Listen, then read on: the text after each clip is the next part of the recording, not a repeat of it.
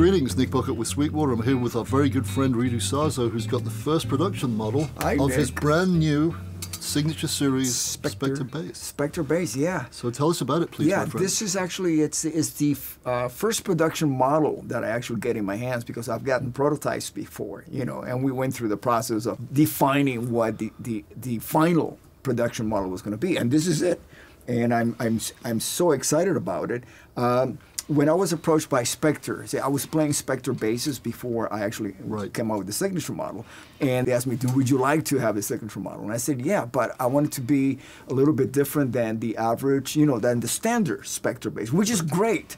But then already they have that. I didn't want it to be a cosmetic signature model, because I've never had anything like that. Every other signature model that I have had, we start from the bottom up and then we create the bass. But when in the case of Spector, is, you know, you can't really improve much on this beautiful design, which is a legacy design, you know, dating back to the late 70s, you know. So what did you do, and how long did you prototype? How long was the process?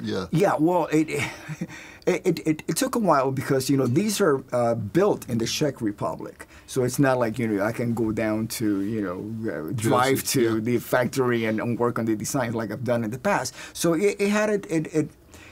it took a little bit, but we did not want to release it until it was perfect, you know.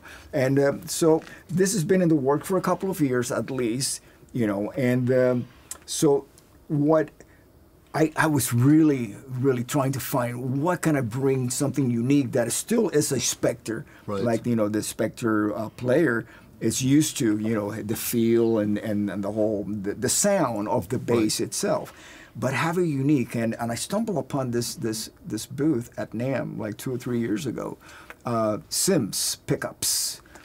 Made in England, handmade, everything is made in England. And what I saw these and I said, wow, this is exactly what I'm looking for. Something unique that will retain the fundamental qualities of the great Spector legacy, but add something that the other Spector basses don't have, which is actually what Sims pickups, how they work is that right now the red light indicates that this is a split pickup setting, like you find on a Precision, basically. Gotcha. Then you go to the green, which is a single coil setting, and then the blue will be a humbucker. So you're using the four pickups that are actually built into this unit right here. Yeah, there's 4 different magnets in here.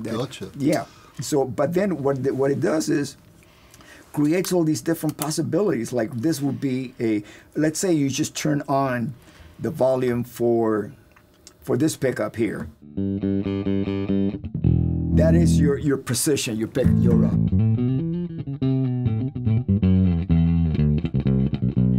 right? It still sounds like a Spector, but a Spector with a split pickup, right? Now, once I add the tone pump preamp, or just active preamp, I start adding tone to it, then it starts sounding more of like a modern instrument.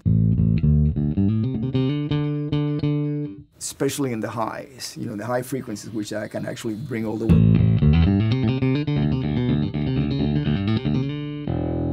That's just one pickup. Now, let's say I want to add a single coil to make like one of those, you know, the very popular PJ combination of a pickup setup right here. So I turn on this green, I bring up this volume. Now this is part of the tone. Both pickups are working now together.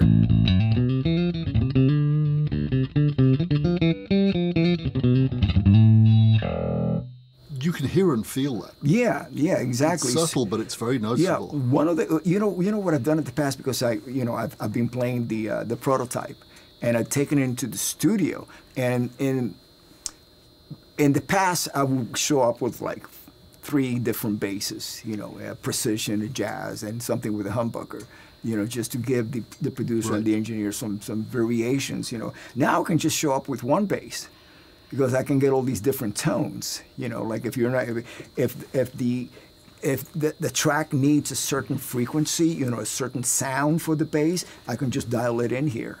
Yeah, because it's quite remarkable how many options you have with the 3 separate pickup options in each one, and then combining the 2 and then adding the the activeness in and out. Absolutely. And speaking of active, you know, this is one of the things that I really love about the tone pump is you can actually go inside and actually attenuate the aggressiveness so how much the boost preamp. you've got? Right. Yes, you can do that. I mean, right now it's pretty much, you know, very mild because, you know, that's the setting that actually came from the factory. Gotcha. With. And yeah, this bass, you know, we just pulled it out of the case and I'm just playing it, you know, so it comes up really well set up. And if you get, you know, if you purchase this bass from Sweetwater. Which I will, of course. Of course, you know. It's my to-go place to buy things, especially because of the 55 point that any instrument goes through. Right, the and I mean, process, I purchase instruments here and it's just, it's remarkable, you know, that I can actually, it arrives at my home and I take it out of the box and I can go on stage with it. I can go in the studio and record with it immediately because it's ready to go. Check will be in the mail shortly, thank you. Oh no, it's true, it's true. I mean, you know, I mean, what other store offers that? To my knowledge, none. None, no. So I mean, you know, so it's, if you get this bass through Sweetwater, it's going to come, you know, it's going to arrive at your destination in the best playable condition you can even imagine. A few more quick questions, by the way. So 24 frets, neck profile. Yes, the neck profile is a standard, you know, Spector so neck nice profile. So you know, you can switch over from whatever other Spectors you might own, and just, you know, it's going to feel very familiar. But one of the things that we actually added to this bass also is because if I see a fret, I want to play it.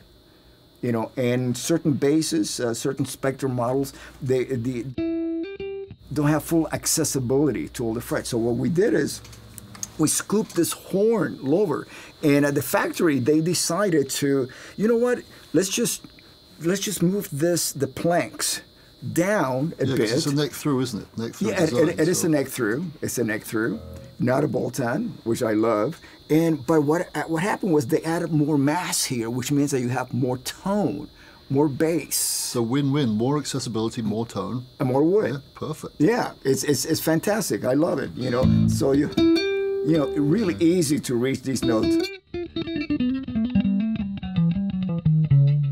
So, you know, you're getting full 24 fret accessibility. Could you flip it again? Let's just look at the back cavity. Yes.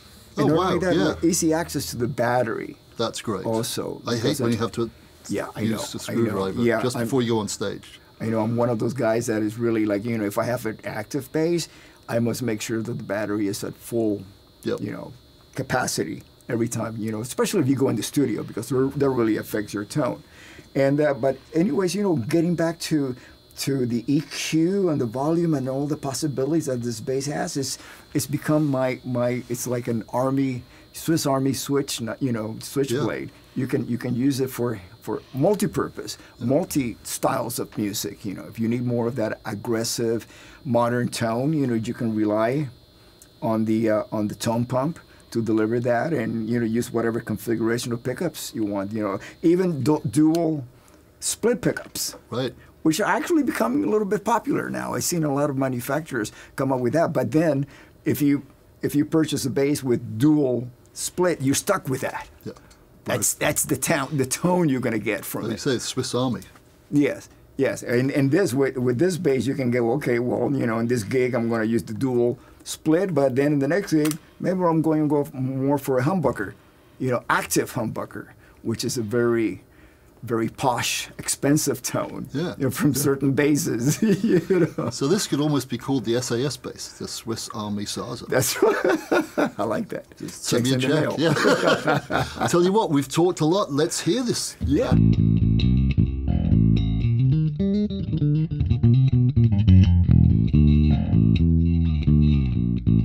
When I was playing with Ozzy, I was using a Music Man. And one of the, you know, certain songs like, let's say, Mr. Traveling, which was actually recorded with passive bass by Bob Daisley. Right, yeah. But, you know, one of the things, when I joined Ozzy, I'm playing in one of the loudest bands ever. Of course. You know, especially because of Mr. Randy Rhoads. Yeah. You know, who had multiple Marshall cabinets with JBLs or Altex. Yeah, well, Altex, I think. Altex, yeah. And it was loud. So I needed to have the bass, the frequency sit in a certain position. So that was like the first time that I actually started playing with an active humbuckers. I was a Music Man now, but I can actually replicate that tone with this bass. Yeah, of course. You know, because I was using a saber, which meant 2 Music Man saber, 2 humbucker pickups. So, you know, so.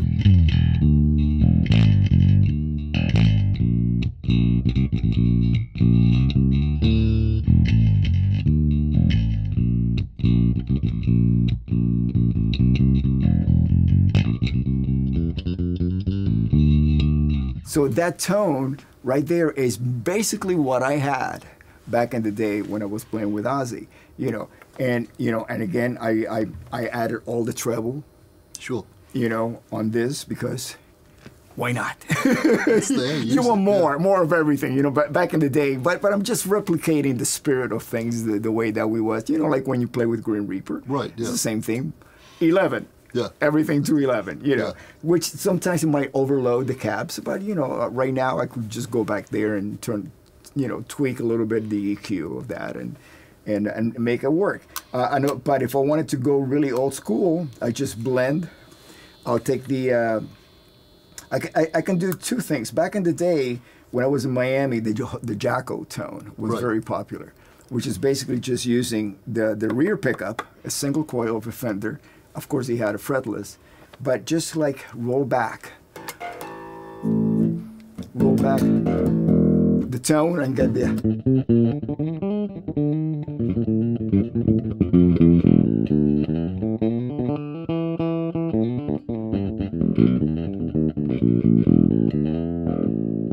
Get more of that third, you know what I mean? Yeah, and of course, you know, it's a tone that sits in well with certain style of music. Right. You know, but that's what the whole thing about this bass is. It's the versatility of it. You know, it's not just a one-tone instrument. Right. It has multiple tonal possibilities, you know. And if I want to go with the typical precision and then jazz pickup, with something like this.